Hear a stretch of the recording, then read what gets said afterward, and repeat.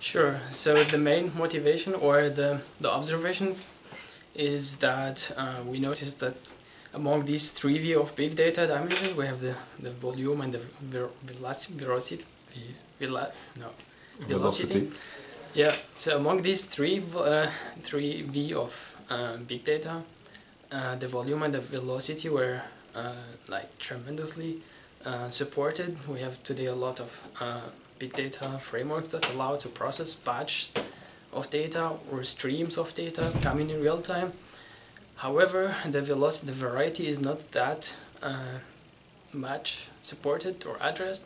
Of course, because of its complexity, we have a lot of data in different formats, and this data is stored in different systems. So these systems, they have their own reading and writing rates, and they are different in format. So in order to extract knowledge and data from these different sources, you have to create a lot of models, a lot of queries, and study which source is more suitable to which use case.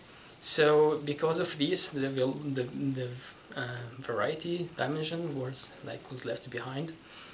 That's why we, as semantic web and linked data people, we find or we see ourselves we're very well positioned to address this, because we have already a long track of success stories with integrating different data from different data source and models into one model and then create uniformly. So where the semantic came in the picture is we have the data lake. The data lake is the repository of data, of any data that's like company or whatever data you have. You just dump it in one place. Generally it's Hadoop, but now we have a lot of NoSQL databases. So any repository of data, we have readily access to it. So the idea, the data as it is different, they call this more data swamp, because you have no metadata about what exists there, and if you want, really you have precious thing, but you don't know how to put your hands on. So the idea of creating this, the idea of semantic data lake is to create a layer on top where you map different data into one uniform model.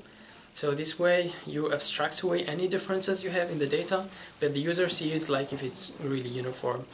But then all this query decomposition and source selection and which data is relevant and which part of data is needed in the query is in your shoulder now.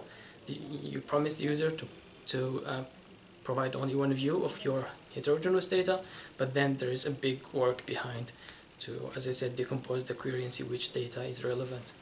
Of course, the work is not easy. As I said, it's a very complex issue, but thanks to our standards, W3C, like RDF, Sparkle, and all those sort of things, we are to a large extent confident that that semantic data lake will work.